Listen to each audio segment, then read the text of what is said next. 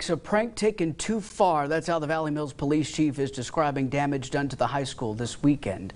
Fox 44's Mally Jones, she's in the newsroom with a $16,000 loss Valley Mills High School is facing. Mally?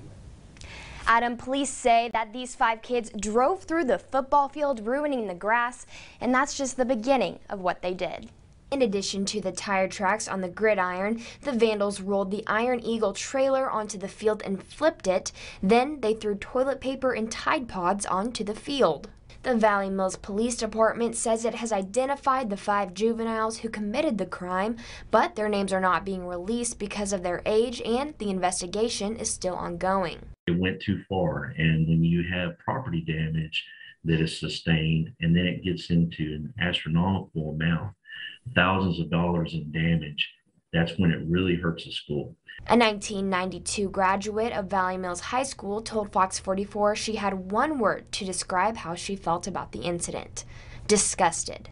Chief of Police Roy Feacock said a $16,000 loss, along with the lower enrollment this year, creates a big financial impact on the school. And the school district here, they're not a very wealthy school district, so when you take a hit like this, it can be very impactful.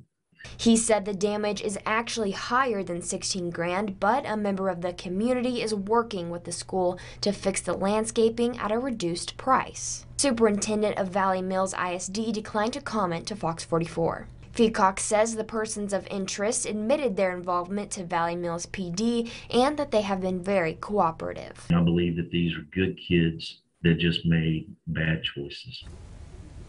Officer Feacock says there's no danger to worry about. This was just kids doing a prank that went too far. In the newsroom, Mally Jones, Fox 44 News.